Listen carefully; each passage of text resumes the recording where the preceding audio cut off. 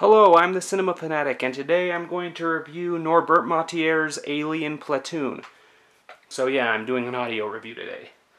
The reason being was because the webpage that had the movie I reviewed was having all these issues. It was constantly freezing, and the page was resetting, and so basically I couldn't get any footage for this review.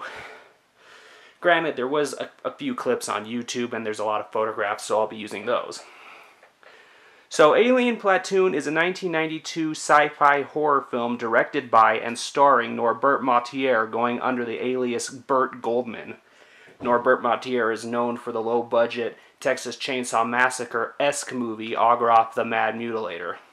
The plot of Alien Platoon is that the Army are sick of paying compensation to the families of dead soldiers, so they create a super soldier robot to fight in their place.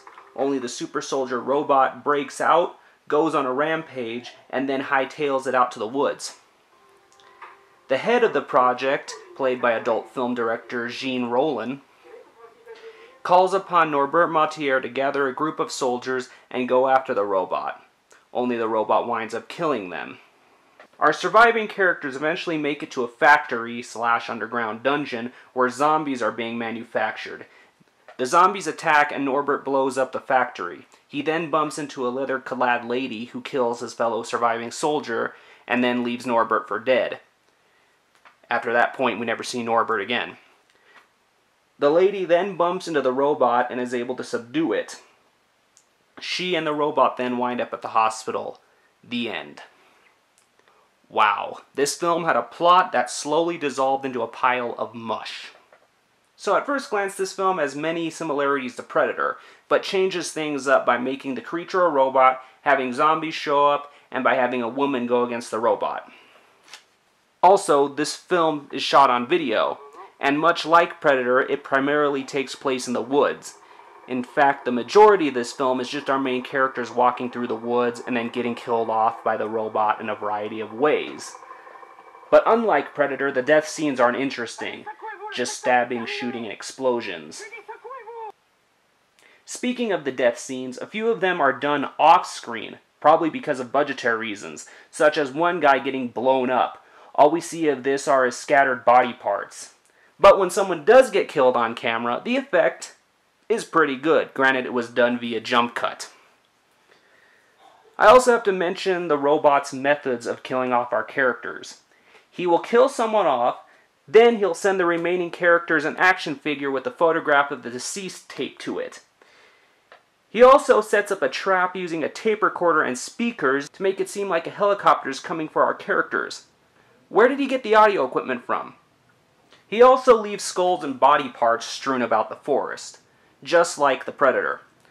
Speaking of the body parts, or I should say the special effects, they range from okay to oh my god.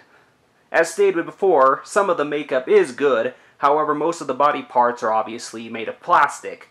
The weapons, also made of plastic, never emit muzzle flashes. The zombies have what appear to be hairnets covering their faces, and when the factory is blown up, it's obviously a miniature. The sound effects are also terrible. They sound like they were being recorded in a big empty room, and the same sounds are used continuously. Some good things I have to say about this movie is that Norbert was able to get some locations, like a factory and a hospital. However, other locations look really shoddy, as if they were made out of whatever material they could get their hands on. What about the acting? Well, for the most part, it sounds okay. Allez, secouez-vous, le spectacle est terminé! Je dis secouez-vous! C'est pas la guerre ici.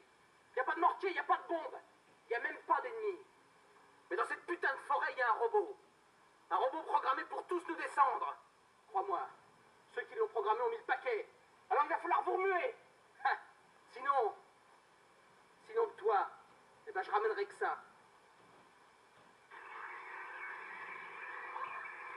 Ça va aussi pour toi la Seconde Guerre mondiale. Allez, debout sac à vin. However, during the fight scenes, the action is terrible, and the choreography slow, as if the actors have never learned how to throw a fake punch. So that's my review of Norbert Moutier's Alien Platoon.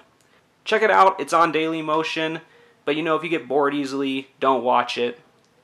I'll see you next time.